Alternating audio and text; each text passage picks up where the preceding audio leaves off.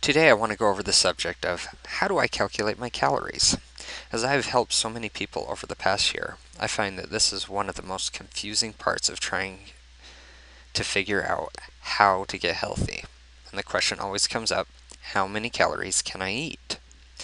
Now there are many ways to figure out your diet, but I feel using the Harris-Benedict formula that we'll be going over is pretty much black and white, and there's little to no guessing.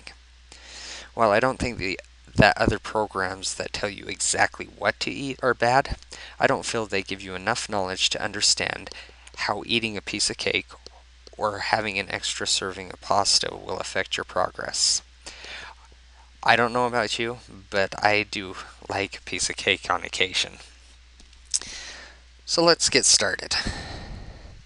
As you can see here, we have two formulas, one for a man and one for a woman.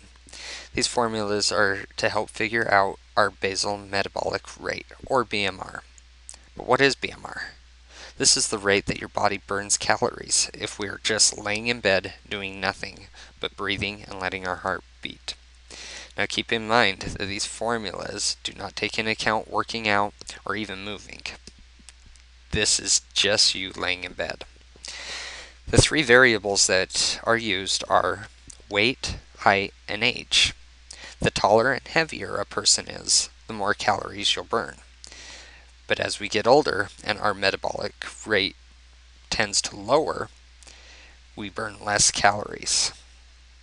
Also, as you can see, women have a higher starting base rate due to women tending to have more body fat ratio than men.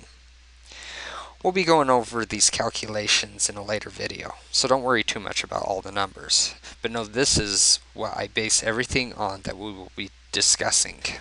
But as we don't lay in bed 24/7, we have to figure out what we burn.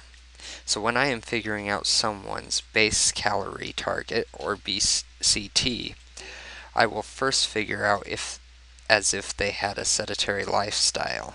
If you are familiar with the Harris-Benedict formula, the reason that I don't figure out an active lifestyle is because most of us don't play basketball or run exactly the same every day and at the exact same intensity.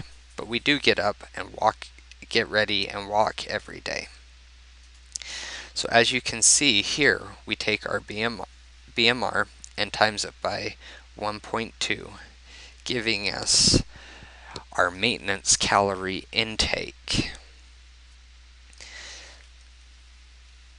And this really covers us getting up, getting ready for work, driving to work, chasing the kids around, etc. The next thing that we need to figure out is our base calorie target. Now this is going to be different for each person, as some people will want to lose weight, some will want to gain weight, and then some will just want to maintain their weight. And we'll go over that in our next video. In part 2 of the series, we'll use some of the examples to explain the formulas that we just went over, and some theories on weight loss and weight gain.